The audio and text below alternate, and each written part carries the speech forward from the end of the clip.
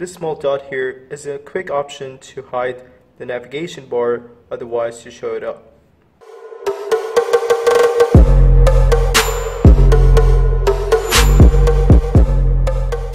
Hey guys, this is Techno21. Today I'm going to show you how to remove the black dot on the bottom left corner on your Android device. So all you got to do is to go to the settings and then click on display. Then you should find navigation bar. Click on that and then simply toggle this option. So if I enable it, you can see the black dot is back.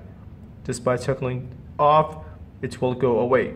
Now if you want to show the black dot for a specific application, you can do that manually as well. Anyways guys, that's basically it. If you like, subscribe if you haven't already, and see you guys in the next one. Peace.